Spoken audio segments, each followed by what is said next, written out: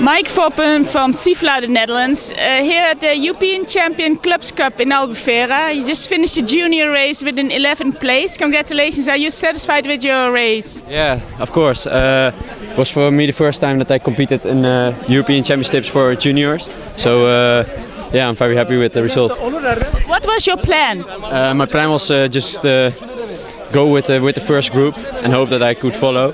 But yeah, I noticed that in the first part of the race that it was a really hard race. So I let them go and finished 11th.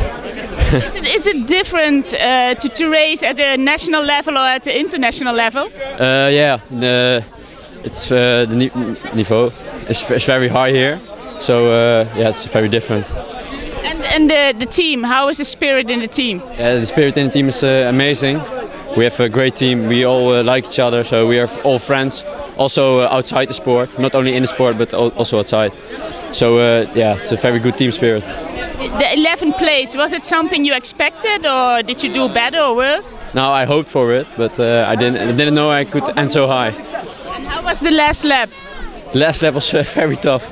I thought now I have to go as hard as I can to finish top 10, but yeah, 11th. So. Do you have any more cross countries on the season, on the program this season? No, this was the last one, because next week I will do indoor nationals. And indoor nationals, what distance? 1500 meters and 3000 meters. Good luck, thank you very much. Thank you.